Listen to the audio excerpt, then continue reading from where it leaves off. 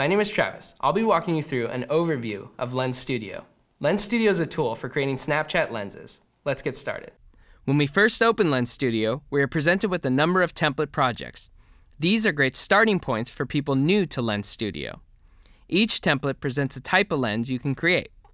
The templates are broken out into two sections, Face and World.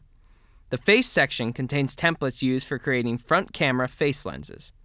The World section contains templates used for creating rear camera world lenses. You can easily access each template's guide and tutorial video by selecting Learn More in the template selection screen. If you are creating your first Snapchat lens, I recommend checking out the baseball cap template and the picture frame template, which both allow you to create a 3D experience by importing a single 2D image. For this overview, I'll be opening the Face Paint template. Lens Studio is made up of a group of modular panels. The workspace will open to Lens Studio's default panel layout. Any panel can be moved to meet your needs by clicking and dragging the panel. Now, let's walk through the functionality of each panel. First, the Objects panel. Here is where you can see a list of all objects that make up your current scene. To add a new object, click the Add New button and select from the available objects.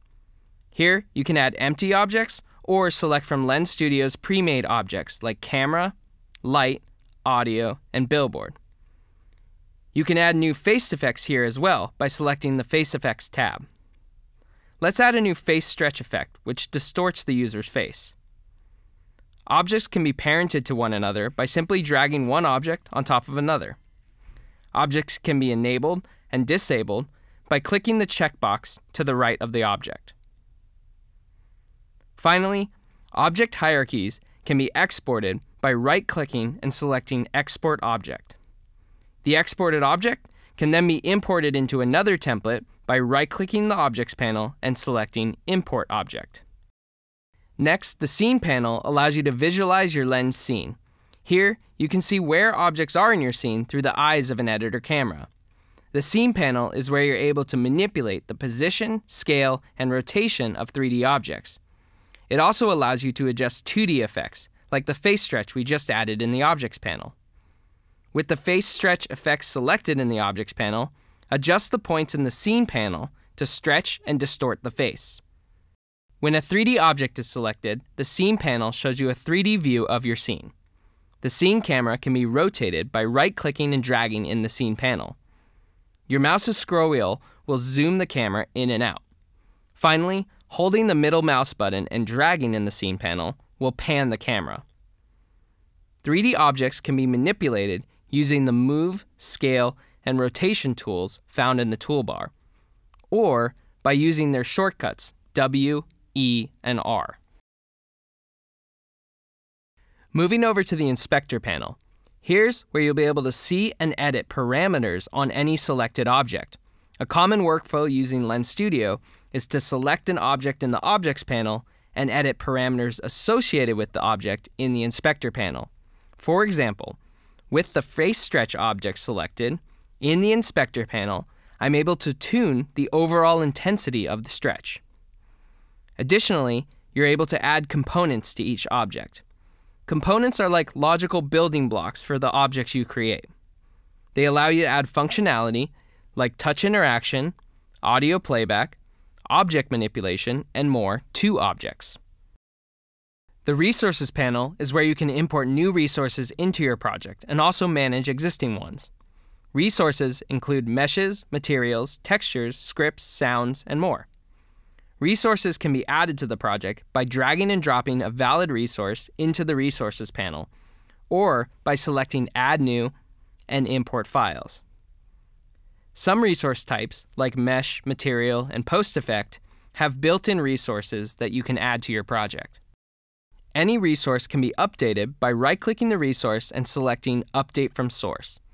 If you want to relink to a different source, simply select Relink to New Source. Finally, if you want to update your resources directly without going through Lens Studio, navigate to wherever you saved your Lens Studio project. There, you'll see a public folder. The public folder allows you to update resources directly, and these changes are automatically imported into your project. The preview panel is where you're able to preview your lens in real time. Lens Studio includes static images and videos to preview your lens against. Click the image picker to change to a different built-in image or video. When working on face lenses, the preview panel includes a number of video expressions like open mouth, raise eyebrows, and smile to utilize when testing interactive face triggers. Pressing the Swap Camera button in the bottom left corner of the preview panel toggles the preview window between the face and world cameras. The top right corner of Lens Studio allows you to pair your Snapchat application to Lens Studio. When paired, you're able to see your lens in real time from within Snapchat. To pair, first make sure your computer and device are on the same Wi-Fi network. Then, click the Pair Your Device button. Open Snapchat and scan the displayed snap code by holding down your finger on the camera while pointing at the snap code. Once scanned, the button should turn green, indicating that it has been paired. Once paired, you can preview your lens on device by clicking the Push Lens to Device button. Scripting unlocks a lot of power when using Lens Studio and creating lens experiences. Scripts are added to objects via the Add Component option in the Inspector panel. Like other components, think of scripts as logical building blocks for the objects they're being added to. Or, put another way, scripts allow you to create your own custom components. For more information on scripting, refer to the Scripting Overview Guide in the Lens Studio documentation.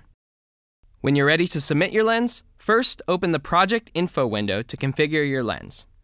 Here, you can set the lens's icon, give your lens a name, and configure which camera the lens will appear on. Additionally, you're able to set a hint which will be displayed to the user when using the lens. When you're ready to submit, click the Submit Lens button. For more information on submitting your lens, refer to the Submission section of the Lens Studio documentation. Finally, let's talk about the Lens Studio documentation at lensstudio.snapchat.com. If you're new to using Lens Studio, the Templates section is going to be the perfect starting place. Here, we walk through each of Lens Studio's built-in templates with in-depth guides and tutorial videos. Next, the Guide section walks through in detail each functional part of Lens Studio, from 3D importing and exporting to submitting your lens. It's all in the Lens Studio guides. For scripters specifically, the documentation page has a full scripting API reference. Here, you'll be able to see what classes, functions, and properties you have access to. Finally, if you have any additional questions, go to our support section where you can see previously answered questions or access the Lens Studio forum. Thanks for watching, and have fun creating your own Snapchat lenses using Lens Studio.